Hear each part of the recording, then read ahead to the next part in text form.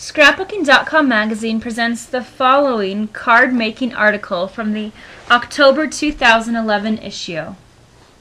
Halloween Pumpkin Card by author and artist Stephanie Lee.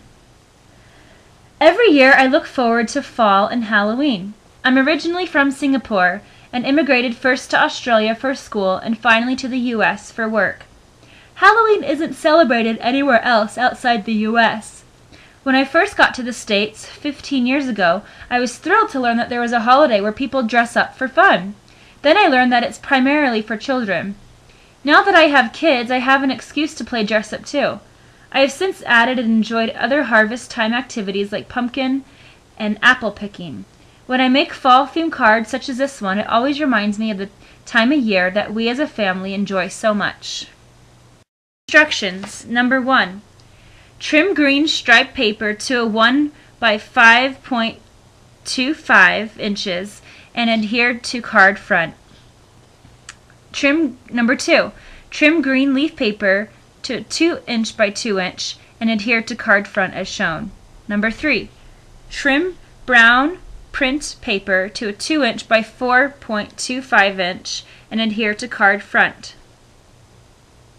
Number 4. Stamp and color pumpkin image with watercolor pencils. Trim to 3.75 inch by 2.75 inch and distress edges. Number 5. Die cut, tag, and write sentiment on it. Adhere sentiment and image to card front. Number 6. Fold a 3-inch length of ribbon in half and adhere to card front as shown. Finish with button on the ribbon. I have been scrapbooking and card making since 2006 when my oldest child was born. He inspired me to create. Since 2010, I've been selling my handmade cards to the local business community and friends throughout Artie Cardi Handmade Cards. I also design cards for various manufacturers, retailers, and websites. You can buy my cards at artycarty.com. That's ARTYCARTY.com, or follow my work at blog.artycarty.com. A printable project card with instructions and a list of supplies for this project can be found by clicking on the step-by-step instructions link within this article.